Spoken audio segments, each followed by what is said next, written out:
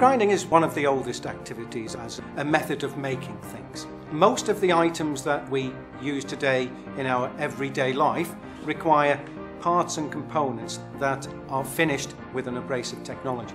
Conventional machining operations generally require approximately 1 litre of fluid per minute. We've researched minimum quantity lubrication methods which apply only 50 millilitre of fluid, a teaspoonful, per hour. And this has excited industry, of course, because the implications for consuming large amounts of fluid are principally economic.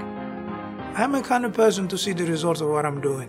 When you do it, it's just a paper and it goes out. You don't know whether people read it or not. Yes, academically people read it. What have they done with it? You have no clue.